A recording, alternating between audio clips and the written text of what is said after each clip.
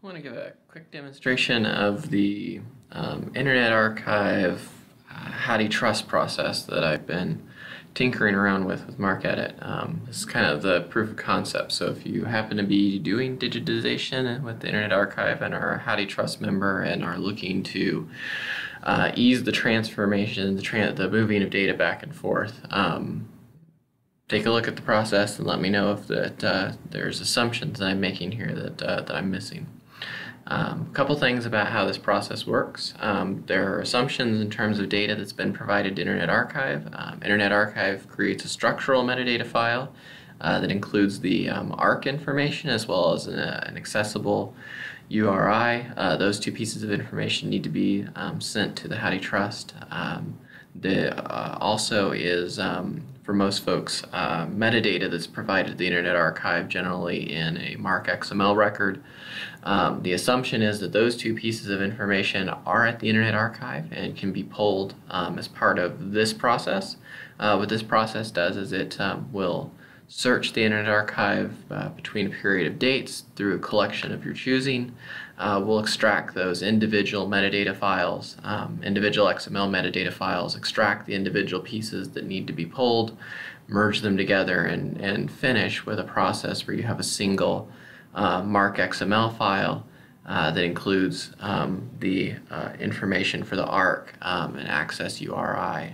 The information basically needs to be in the 955 for the HathiTrust to go get the digitized data from the Internet Archive. So I'm going to show you the proof of concept here. So the way that we kind of thought about implementing this for ease of use here at Ohio State, and probably ease of reuse at other places, would be as a plugin. So MarcEdit has a plugin, and I've loaded this myself into kind of my development instance here.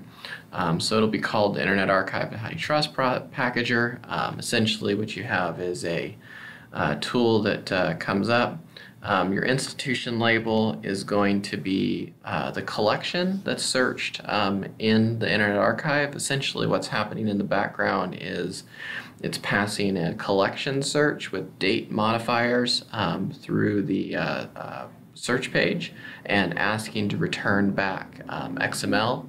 So I'm going to use the University of Illinois' site because I know that there's about 60 items that can be pulled over the course of the last 10 days. So you give it the institution label, whatever that collection happens to be.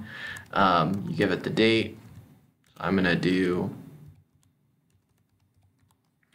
from the 10th to the 22nd. And then a save file. So this is where the XML file is going to reside.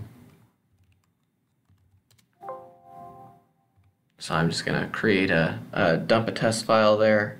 So that's where it's going to go. And then when I'm finished, I hit the process and the tool goes out and it starts asking for information and collecting that data. And so you can see that it's processing through. There's 67 results that the Internet Archive has responded back with based on the query. The way that the plugin works is it checks for the data. It looks for the structural file, which all Internet Archive files will have because that's something generated by Internet Archive. And then it looks for the metadata file, which may not be there for all of the data. At Ohio State, for example, a lot of our older documents didn't have MarcXML data attached to them, so I couldn't use this tool for that process, though there is the potential to potentially connect this to something like a Z39.50 engine to take a title and search against a local catalog. I haven't really thought about doing that at this point. So the process is finished, and when it's done, I can close these up and I can go to my data file. I dropped it onto my desktop, and we can find the test file that I generated.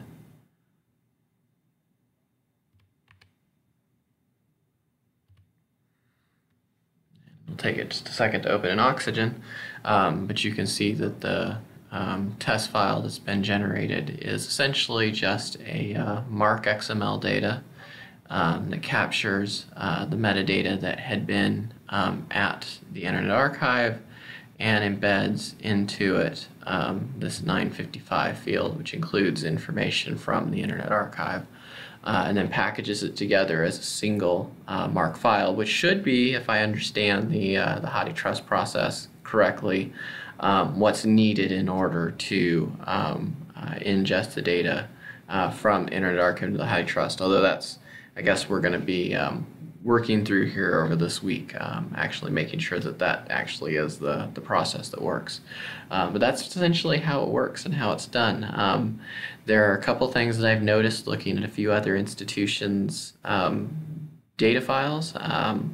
I've seen generally always MarcXML data if there's metadata there. I see some people pass just MARC data, and Internet Archive will make just the binary MARC data available. I'm not certain if there are institutions that only send the MARC data, so that there would be just MARC data rather than MarcXML data available from the metadata page. I guess that's something that would be interesting to find out from people.